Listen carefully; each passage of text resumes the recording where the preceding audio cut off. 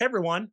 Ever since the Savage Worlds Adventure Edition, Suede, has been out, there's this concept of community content where small publishers, individuals, others can provide content and sell it through Drive-Thru RPG. Lots of different stuff, and I'm going to talk about what you can find in Swag and what kinds of things can you find for $1. It's a savage world. Strangers a weird war. It's a savage world. Classics to explore. Hey everyone, it's Carl again with Tabletop Tango. Look at the bubbles, do the stuff. Love you to contact, support, all that good stuff. So what do I want to talk about? So what I want to talk about today is Swag, the Savage Worlds Adventure Guild. What that allows is, again, small publishers, individuals, pretty much anyone to use the Swag license to publish material on Drive-Thru RPG and sell it or give it away. It's totally up to you. And Pinnacle allows it. It's officially licensed. So what kind of things can you find in Swag if you're not familiar with it? There's things like new classes of types of things or archetypes. I mean, I myself created a new arcane background called a nanomage, which you can get there if you want. And it's more post-apocalyptic where you have little nanomachines, and that's what provides you that, those powers. You also find adventures, lots of them. So people do one-sheets, they do more complicated adventures. I put up something called the Helix Nebula Situation, which is, 20 pages or so, and it provides everything you need to run one of my con adventures for your group. It has maps, it has pre-gens, all that kind of stuff. So I get a little more in. A lot of people put together, for a couple bucks, a one-pager or a Savage Tales kind of thing. So that's available there too. You'll find kind of mini settings. For example, Sprawl Runners, which is something that gives you the flavor of the Shadowrun. And I think it's like $5, but it provides a whole set of rules around doing cyberpunk in Savage Worlds. There's also the, Teenage Sewer Ninjas or something along those lines, which obviously kind of provides that flavor for if you want to do a Ninja Turtles kind of thing. I'm assuming, I haven't bought it, but it's pretty inexpensive too, all things saying. So you can find that too. Obviously there's creatures, so people publish things that provide interesting, creatures, design, that sort of thing. For example, there's a swag product on dinosaurs that provides stats out dinosaurs and all that sorts of interesting stuff. You also find somebody put out something about kind of modern monsters or mythical monsters and that sort of thing. And that you can use those from your stats and take advantage of them in your game. You also find things that define new setting tweaks, setting rules or modify rules or augment rules. And that's kind of what I'm going to talk about today, because a lot of those are kind of in that buck category. Give me $1 and I'll give you a little bit of insight in how I play my game, kind of. There's play aids, like you'll find people who've done sheets that make it easier to track your monsters. You'll find people who've done new character sheets that they think are better because they got a different view and all that sorts of things. So that's a lot of stuff that you can find from the community. And just like everything, some of it's great, some of it's not. But for what I'm going to talk about, for $1, it's hard to go wrong. And so what I want to talk about right now is I'm going to go through a few. And they're kind of popular at the time I recorded this. They're not necessarily, the legendary latest and greatest, won awards. I didn't really care. I went and I said, hey, I've got a couple bucks to spend. Let's go look at the community content. What's kind of popular now? What kind of catches my eye? What might be something I go, hey, cool, I want to use that. And then take a look at it. And so what I'll look at is I'm going to look at something called Modern Traps and Obstacles, Furious Magic, Tales from the Trek, Creature Generator, and Artificer's Codex. So let's go through those one at a time. So in no particular order, because I'm just going to grab them as I see them on my desktop here. So, and I also want to say I am not going to put these up in the screen because they tend to be small. Another thing about Swag stuff is it's usually a couple of pages. Now, some of the mini settings might be longer for sure. But some of these rule supplements, they're pretty small. Might be 2 pages, might be 3 to 5 pages. And so for me to put it up or to read some things verbatim, I'm giving away a lot of the content, and they're only $1. So it sounds pretty interesting. It's $1. So buy it, read it yourself, and then you'll have it. So let's start with Artificer's Codex. Now, this is a supplement that kind of augments the way the crafting system in Suede works. For creating items and imbuing them with PowerPoints.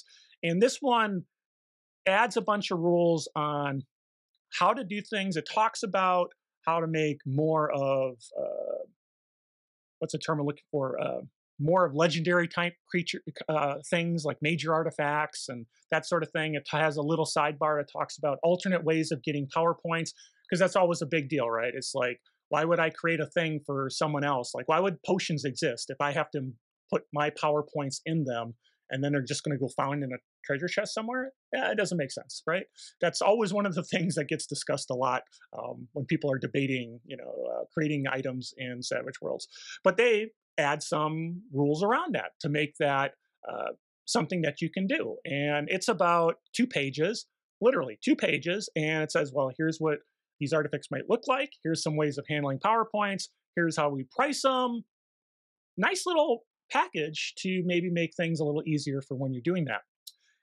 Then the next one is Creature Generator. So this one is not a rules edition, which the first one was. This one now adds some flavor. It provides some flavor. This one provides tables that let you roll on or randomize through and come up with some little pieces of what makes a monster, and then you can build around this. So for example, it has tables where you can define type. You can roll and you find out it's a construct. You find out it's a land creature. You can roll to find out what its sentience is. Is it a nice creature and can think, or is it more animalistic?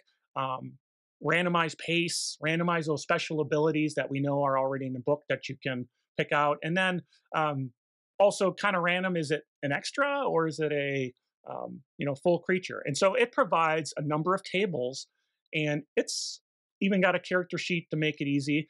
And then those tables help you kind of build out a monster quick with just some rolls.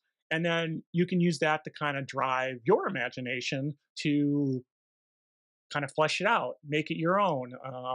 And it's interesting. It's some tables. It's got somebody's thought through how they would do this.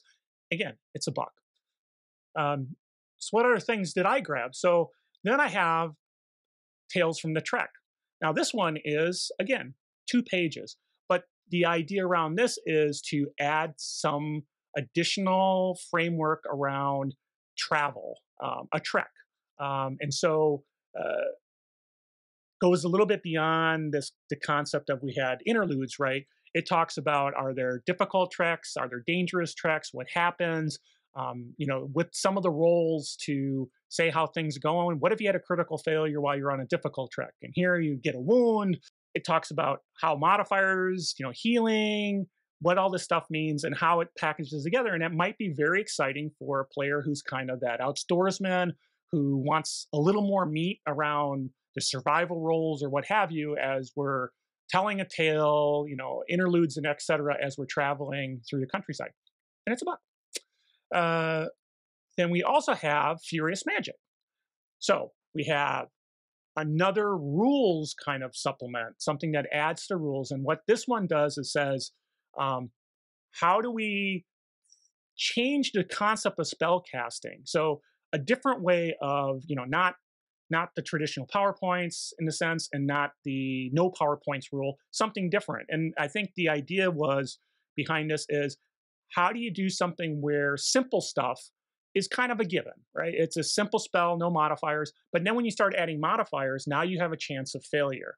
So simple stuff, very little chance of failure. As you're making it more difficult, as you're weaving things, adding range, adding armor piercing, now it becomes more difficult, and there's a chance for failure.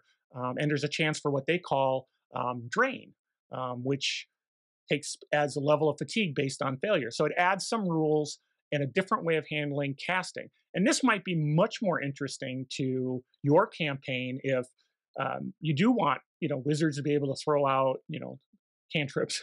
They're not really cantrips, but wants to be able to throw out spells and feel confident that they're not going to fail to do it more than maybe the core rules. But then if they're pushing their boundaries, bad things can happen.